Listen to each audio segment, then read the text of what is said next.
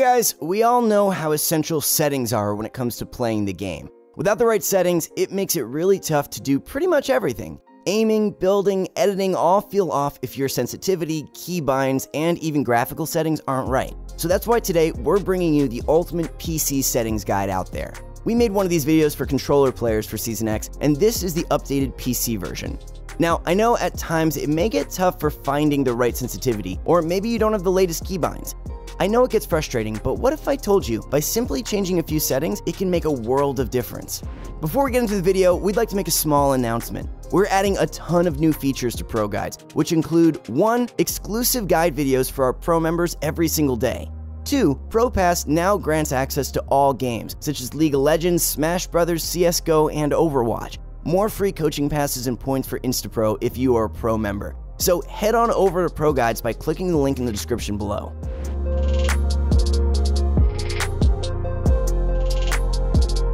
Sensitivity depends a lot on the type of player you are. For each player archetype, there's an ideal sensitivity. Sensitivity can completely change the way you aim and build. Usually, a high sensitivity fits someone with a quick and twitchy aim and building, and low sensitivity provides someone who likes more consistent aim and building. But this, of course, can differ from person to person. Just look at Mr. Savage. The dude's a legend with super high sensitivity. Okay, so before we get into sensitivity, we first need to establish how to change your sensitivity. Because in reality, there are two things to change: DPI and in-game sensitivity. DPI means dots per inch, and it's basically the sensitivity you have all the time, even outside of the game. This is important to note because they're measured very differently. Most pro players' DPIs fall around 400 to 1600 on the high end. Any more than that and it's just too much. The most common DPI is 400 for pro players, some use 800 as well. As far as in-game sensitivity, from the pro player's perspective, it falls usually from 0.50 to 0.90 for 800 DPI players, and 0.90 to 0.150 for 400 DPI. The way most people calculate sensitivity is eDPI, which is your DPI multiplied by in-game sensitivity, and that's how we'll refer to it. It's a lot more straightforward. So if you like the swift and twitchy aim that players like Mr. Savage M have, then a really high sensitivity will fit you. The average is around 0.74. Keep this in mind, it takes a while to get consistent aim on high sensitivity. He's been playing on that for a while, so he's definitely used to it by now. Expect a pretty steep learning curve there, not to mention weeks or months on Kovacs. But if you prefer consistency, clean building, and aiming, low sensitivity will be the way to go. It makes it a lot harder to place builds in the wrong place accidentally. For example, Mongrel plays on really low sensitivity, only 47.2 eDPI, which is actually pretty crazy, but his aim and builds are actually really consistent. If your mousepad isn't big though, you might actually have a hard time making a 360 flick because you need to use so much space. This contributes to the fact Mongrel has some of the best aim and is one of the snappiest players around. Now let's head over to keybinds. Keybinds are insanely important. Without good keybinds, you won't be able to build effectively. Sometimes new keybinds can make you way better really quickly. Lots of players don't know about these, so that'll give you a huge advantage. Most players are stuck on old school keybinds and aren't daring to make the switch, but now is actually the best time to switch. So, what are good keybinds anyway?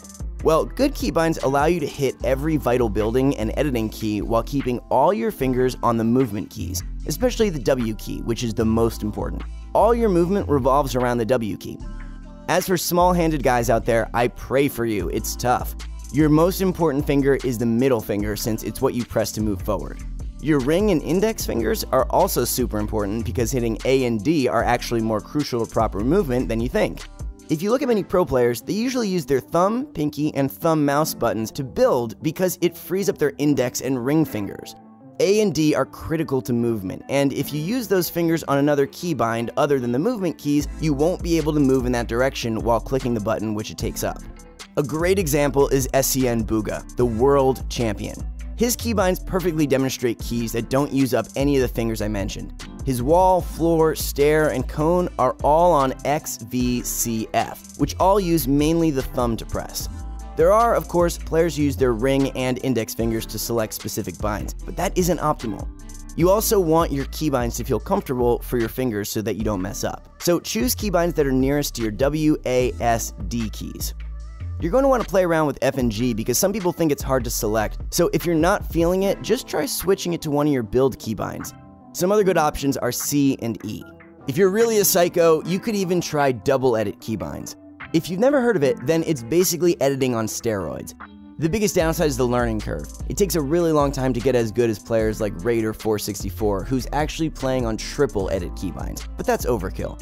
This man is playing with 3 different edit keybinds, and it's clearly working. Just look at this guy, truly inhuman. How can you do this? Well, it's actually pretty simple. You can keep your original edit keybind as what it was before, but change the confirm edit to something else. Most people do one on their keyboard and another on their mouse so they can really get that rhythm going. Spend about a week in creative and it should start turning into muscle memory, but it'll be pretty tough. Remember, Booga doesn't even use it, so it's not something that you have to do. But if you're not looking to spend the next 2 weeks of your life in creative, then doing the scroll wheel edit trick might be useful for you. It's a bit of an old method, but a lot of people still aren't using it. Basically what it does is it lets you reset edits way faster by scrolling your mouse wheel twice or one hard scroll. This gives crazy versatility with edit tricks. To use it, bind both your edit, reset edit, and confirm edit to mouse wheel down. Then try resetting an edit with it. Isn't that super easy? While you're still in the keybind section, make sure toggle targeting is off.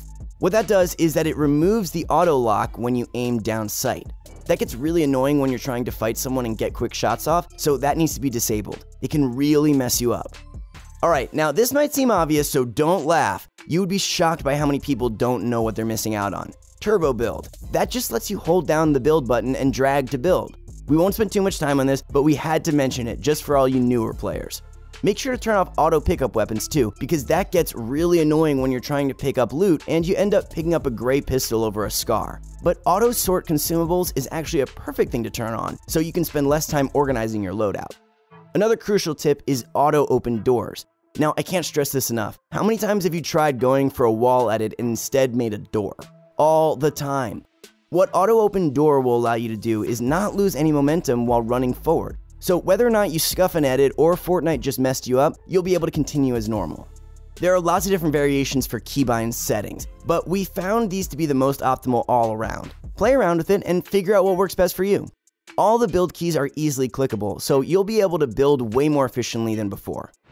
Alright, now let's head over to graphics settings. It's crazy how much tweaking your graphics settings can change your performance. So many people just aren't playing on the right settings and wondering why the game isn't running well. With Fortnite's constant updates, the game just seems to get laggier more and more. So in this section, we're going to go through the optimal settings for both visibility and performance. Starting off, let's hop into the first graphics page. Whether you like seeing high quality graphics or not, it all looks the same on low versus epic. The only small difference you'll notice is when you use anti-aliasing and shadows. The downside of having epic settings is crazy frame drops. Unless you're using an RTX 2080 Ti, then you're fine, I think. First, you're going to want to cap your FPS. I know that might seem counterintuitive, but it actually helps your frames in ways you wouldn't imagine. Even though you might be getting high FPS occasionally, not capping it will result in some substantial lag spikes that make it hard also to play. Cap it at whatever the refresh rate of your monitor is, so you get the best performance. Anything higher than that, and you're just using up resources on your GPU for no reason. As for all the graphics settings you see below, turn them all down to low except for view distance, which will let you see distant objects. Keep that at medium unless your game is still really lagging. Also, make sure to keep your 3D resolution at max, or else it'll look terrible. Some known players use far view distance, but let me remind you, view distance affects terrain, not players. Yeah, don't do that. It might not look quite as good, but you'll see a drastic performance increase, so it's worth it for sure. As for brightness, it doesn't matter too much and is mostly dependent on your preference. To us, it looks best at around 75 to 85 brightness because you'll be able to see everything, but things won't get blown out. But this is also dependent on what monitor you use. Lastly, set your screen mode to full screen. You can mess around with it, but most users see much higher FPS on full screen. And turn VSync and motion blur off. Motion blur makes everything blurry when you're moving around to mimic the effect of our eyes, but it's not recommended for competitive games. Some people have even reported performance drops, so you'll want to keep that off unless you're planning on losing track of players in a build fight. Another thing which we actually mentioned in another video is to turn off background apps. This is just so important for your FPS that it has to be reiterated. Go into your Windows desktop and search background apps in the Windows search bar. Turn that off, and if you had anything running in the background, then it should turn off. and you'll see some massive FPS increases. Some antivirus programs can take up upwards of 50% of your CPU, which is just insane. For more info on this, check out our guide on how to increase FPS. It's a good one. Next up, we've got something that you might not have even heard of yet. Don't you hate when you're trying to fight someone that's in the storm, but you can't see them? Well, there's actually a fix for that. It wasn't an intended mechanic, but it seems like Epic is fine with the bug. After all, it doesn't really make sense that the player in the storm has the advantage. If you head into settings and click on that little guy inside of the circle, you'll open up the accessibility settings where there'll be a setting for colorblind mode. Set that to deuteranope and crank it to 5. This is what most pros are using. Some others use protanope, but we recommend using this one. Hop into a game and check it out. It's crazy how much better it is. So when it comes down to settings, they can be tricky. Nobody really wants to spend all the time it takes to configure them correctly. It's really tedious and it usually doesn't work that well, so I hope this guide helps streamline that process just a little bit more.